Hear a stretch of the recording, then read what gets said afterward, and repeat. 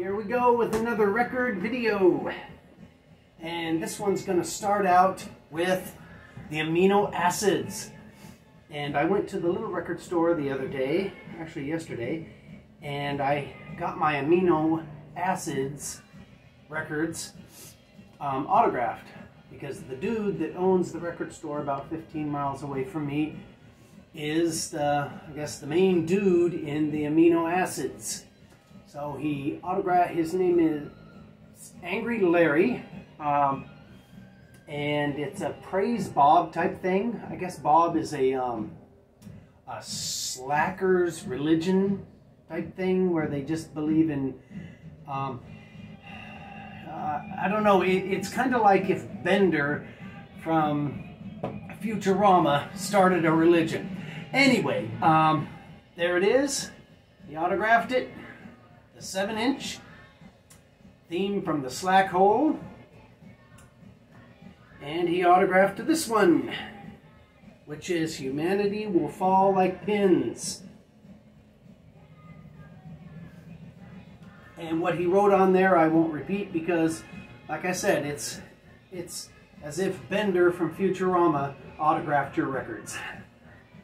Alright, now this record, they re-released it so that they could get some money together to put out on vinyl their other full length that is CD only, and I can't remember the name of it.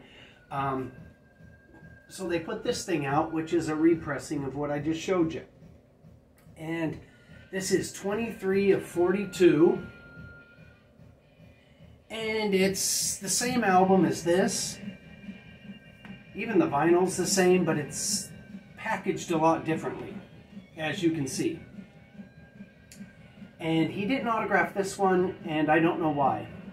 I guess just didn't think about it. Anyway, I will be going to see the amino acids at Smalls in Hamtramck, Michigan. He said sometime in January, so get ready for that video. Alright, now let me show you what was inside this amino acids repressing. This manila envelope, and don't know what that writing means. And this is some kind of a little manifesto for the Bob religion, or the Slackers religion. I guess it's a religion for people who don't want to do anything. Again, it's like Bender's religion. I haven't read this yet, but it's called The Amino Acids, Who's Alien? It starts out, why, I ask, those faces, those masks, they're just too creepy. I felt like telling her, lady, imagine what's behind it. It's far uglier than you could ever imagine. So, that should be some good reading. Where's the little paper clip? And there's more little bits to this repressing of Humanity Will Fall Like Pins. Oh, and by the way, he only had one of these to sell me, and I almost didn't get him to sell me this one because this came out on Record Store Day, and this is one of the copies that's reserved for band members. Because I showed up yesterday, and yesterday wasn't Record Store Day, and since there were only 42 of these made, I missed out on them. But I got to talking to him, and he finally, well, since I brought these in to autograph, I guess he thought I was a fan worthy of one of the band members' copies. So this is one of the band members' copies. Okay, it also came with this great little amino acid sticker. And if you haven't heard the amino acids, check them out. It's like thrashy surf punk type stuff from fabulous Michigan. And this also came with it. And this is I guess a parody of the little advertisements that would be in comic books in the 60s. And then these tiny little things. One of them advertises to go bowling. And this one advertises wanted somebody to go back in time with me. This is not a joke. P.O. Box 322 Oakview, California. You'll get paid after we get back. Must bring your own weapons. Safety not guaranteed. I have only done this once before. So that's kind of funny. From Oakville, California. And here is the vinyl, which this record is exactly like the record from before. And again, there are no new songs. Just the same record that I took in there to get autographed. All right. But since it was a record store, I had to pick up some other stuff. And I picked up this for 99 cents. Bam! Will success spoil Mrs. Miller? And this has got great songs on it. Strangers in the Night, Groovy Kind of Love, Girl from Ipanema, Yellow Submarine, Every Little Movement, Monday Monday, but the standout song on this, the song that makes this a must-have, is Sweet Pea. Her version of Sweet Pea is just the greatest. I've never heard the original of Sweet Pea, and I don't want to. I only want to hear Miss Miller sing it. Alrighty. I also found this. This was not 99 cents or $1. This was $25. And I thought about this probably for over 5 minutes. I just stared at this thing.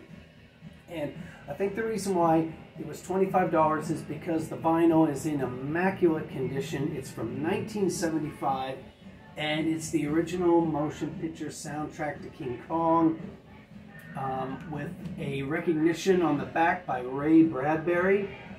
And this is one of the best music scores ever for a film.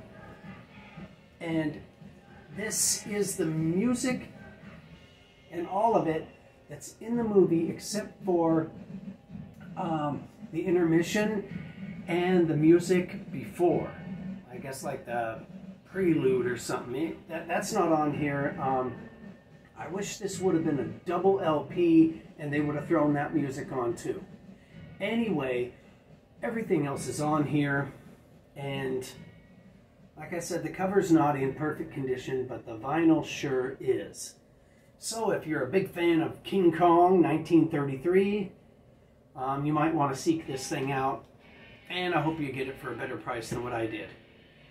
But wow, that vinyl's in good condition. It's like brand new. Okay, I got a brand new Ultrabide record, and this is not it.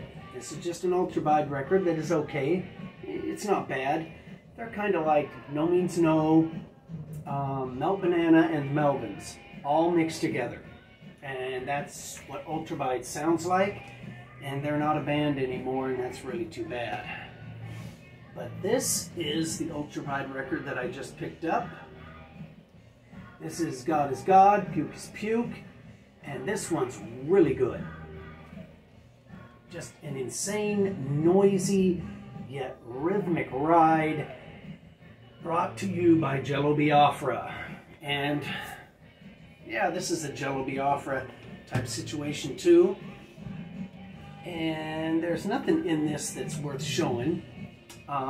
Anyway, if you're into No Means No, or Melt Banana, or the Melvins, this will satisfy.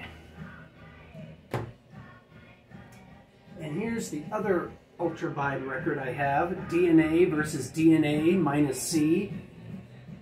This thing is really, really good. It's better than this. I don't know how they did it, but they improved on God is God, Puke is Puke with this thing. This thing is out of sight.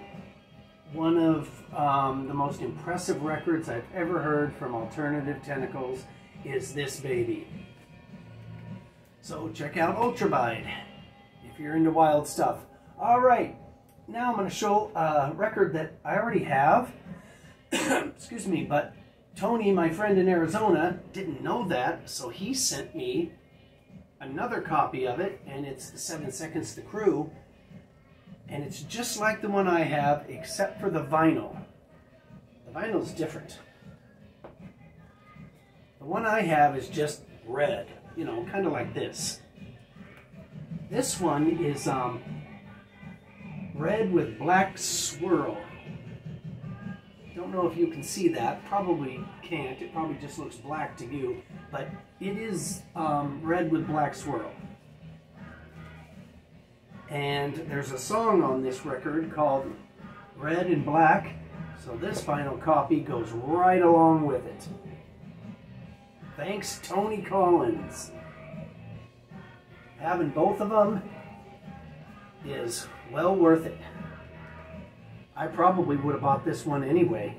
So thanks for getting it for me. Okay, now we're going to get into the black metal. Yeah, death metal, black metal. I'm not sure what the difference is. Anyway, this is the new release from Mayhem, or the True Mayhem. Yeah, this is called the True Mayhem. I guess there's two Mayhems.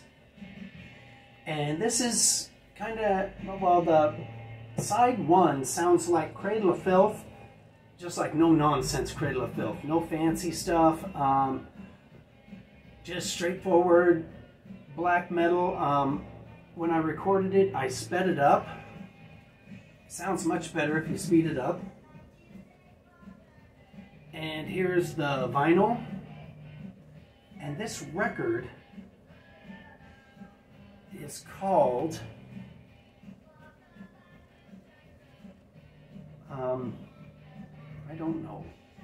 I don't know what this thing is called. There's a reason I bought this. I usually don't buy records like this. I mean, I have some, and if a band I go to see in Hamtramck or down in Detroit has some for sale, you know, I'll buy some, you know, like Nunslaughter or Watain. You know, if a black metal band looks like they'll be fun to go see, you know, I'll go see them and dig the show and buy some merch from them. Anyway, oh, here it is. This is Black Disorder.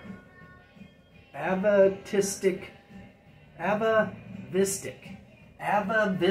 Black Disorder by the True Mayhem. Alright, let's get into why this record is in my collection. And here's the reason.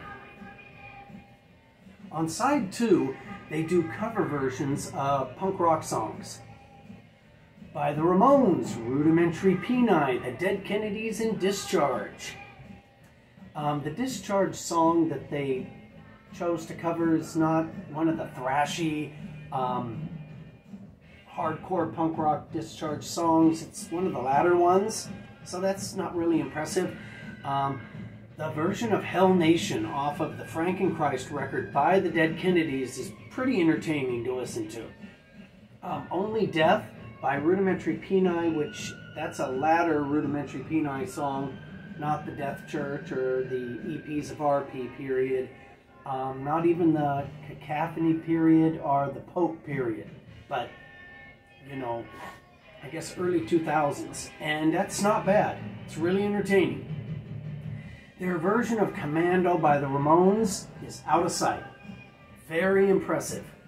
So if you see this Mayhem record with a snake and some faces, and the back shows a punk rock guy, definitely pick it up. Just for their version of Commando by the Ramones and the Rudimentary Peni and the Dead Kennedys. All right, we're getting to the end of this business here. This is a record I ordered. This is Anti-Flag 17-song demo, and I guess this is the first thing Anti-Flag ever did. and it was a cassette. And this is really good. It's all over the place. It goes from like regular Anti-Flag type songs to songs that sound like a death metal band to songs that sound like the Butthole Surfers, just to weird stuff. The song, let's see, there's a lot of songs on here. The Jesus Song. I'm not seeing, oh yeah, Song for Jesus Christ. That's worth the purchase of this Anti-Flag 17 song demo. That is the weirdest, craziest little 40 seconds you'll ever hear. So if you're not into Anti-Flag because you've heard their recent stuff, don't think that this sounds like that. This 17 song demo sounds very different. More thrashy punk rock. Okay, now I'm going to have a little contest, and mine is going to be different. You're not going to have to make a video or anything like that. But what you're going to have to do is know your Rodney Dangerfield. And here's another Rodney Dangerfield record. And in the comments below this video, post your favorite Rodney Dangerfield jokes. Hopefully you all have this record. It's really good. And so is this one. I Don't Get No Respect. And whoever puts down the funniest Rodney Dangerfield joke, or you know, the one that I think is the funniest, I will comment under that comment, and you can send me, you can email me your address, and I will mail you this brand new Tumor Circus CD. Tumor Circus is a collaboration with Jello Biafra, some guys from Grong Grong and Steel Pole Bathtub. And this is like Jello Biafra's attempt at being Nirvana, and it's better than Nirvana because it's Jello Biafra's attempt at it, and it's just messed up. The song Turn Off the Respirator, which I think goes on for like 15 minutes, is just wonderful. Anyway, this brand new CD can be yours if you post a Rodney Dangerfield joke in the comments below that I think is worthy of the best one. Okay, that's the end of this video. Alright, anyway, this is definitely worth having, especially for free.